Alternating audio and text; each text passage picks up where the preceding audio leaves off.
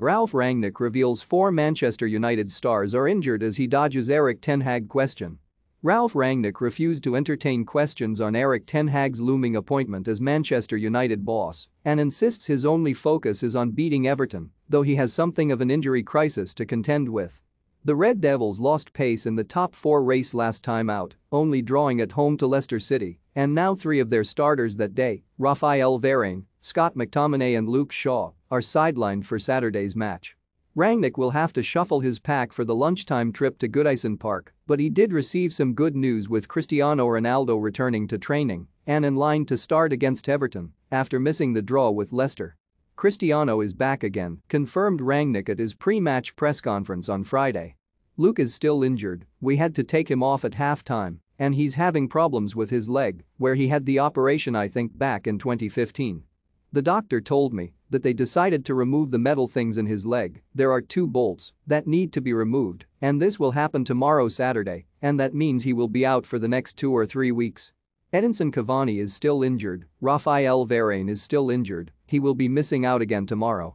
The same is true with Scott McTominay I'm afraid, so he is also out. He's having problems with his foot, with the sole of his foot. So those 4 players will be missing.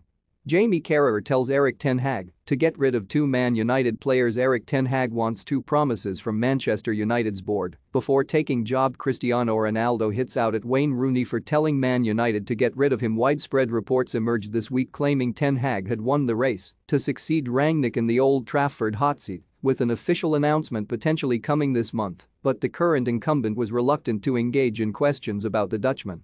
Asked about the Ajax boss and his own involvement in the recruitment process, Rangnick replied, "Well, I think this is the press conference for tomorrow's game and I don't intend to speak about any possible new managers here. From what I know, all the managers with whom the club have so far spoken are top managers, top coaches. If this includes Erik ten Hag then it's also true with him. So that's all I can say at this stage. For me it's about preparing the team for tomorrow's game and hopefully 3 points tomorrow.